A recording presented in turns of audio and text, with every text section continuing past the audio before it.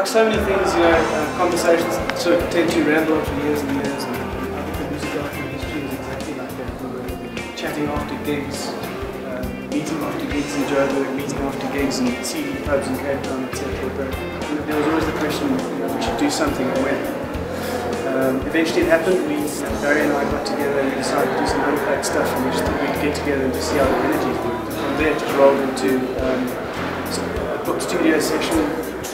Tuesdays was our day in the studio, and we just sort of collaborated on a feel and an idea basis, and that just led to some songs, and that led to some live replacements, and the whole thing kind of sort of felt like it needed to be formalized into something a little bit more coherent. So MUSICalchemy is basically just a capture title for anything that goes in music, whether it's live or whether it's music to picture, feature films or documentaries. And as long as it's got a melody and a beat, we're kind of there with it.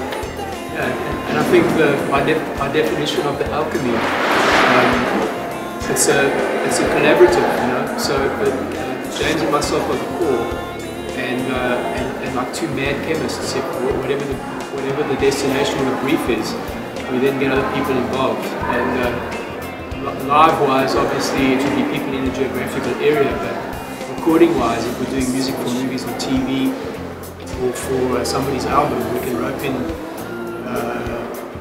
our sort of, what would it be, a preferred pool of players, and that's anything from Auckland and New Zealand to New York City to London, whatever. We'll be getting guitars and basses and saxes and whatever we need from all over the world by the internet, so it's a real alchemy. I mean, Barry and I spent enough time on, he's been touring overseas, sort of working from Mac to Mac. In a separated environment, which we can do and works nicely, and it's a relief that can be done. Because up until that point it was only face-to-face and working within a kind of a physical collaborative environment. So the live thing is exactly that. It ranges from obviously songs and hits from the past, as well as a couple of songs that just feel like home because they're great, into just meandering into ideas, where a lot of things that have found their way into some of our commercial work are germinated. Yeah, and so I think it's a holistic, like what James is saying, it's a holistic approach where probably our best work to date has been when we've been in the same room creating, and then bringing in other people as we need it.